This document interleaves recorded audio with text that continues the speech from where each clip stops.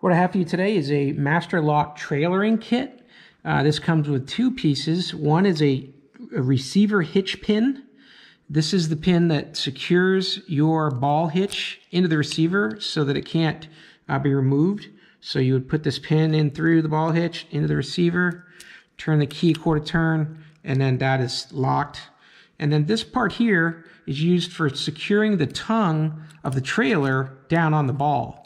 So that way you lock it in place and then put lock the coupling down on top of the ball and then secure the coupling with this lock here, again a quarter turn, and that's secure.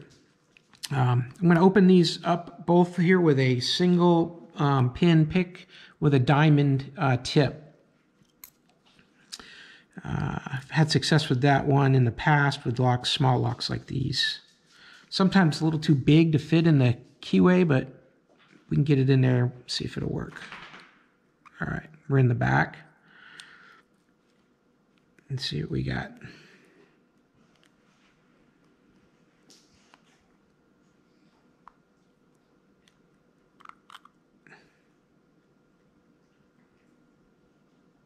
Okay.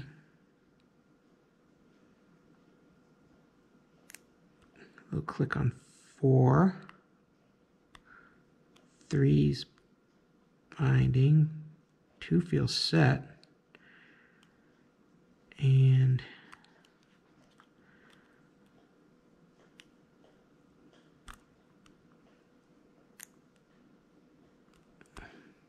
one doesn't want to move for me. Let's go back to the back.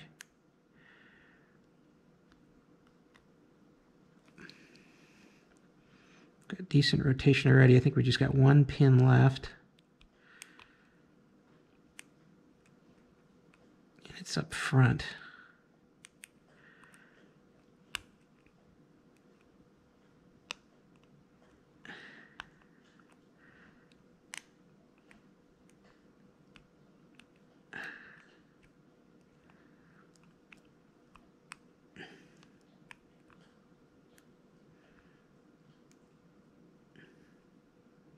Trying to work that last pin.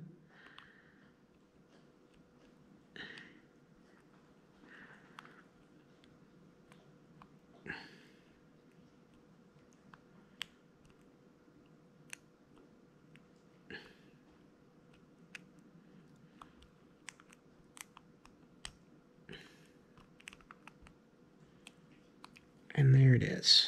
Well, took a little bit longer than I expected on that one, but sometimes that's the way it goes. So there's the trailering coupling lock, and now we'll go ahead and do the same thing for the hitch pin.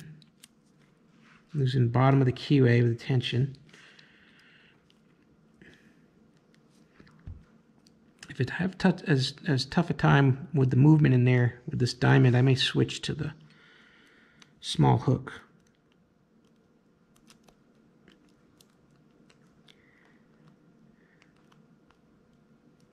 Yeah, it's tough getting it into the back.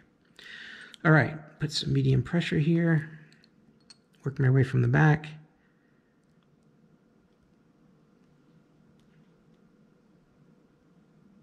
Okay, good click out of 4. 3 feels set.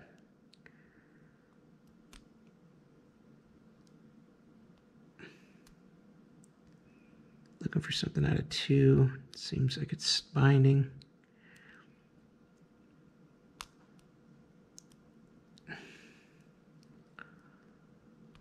And then 1, and then we're open. All right.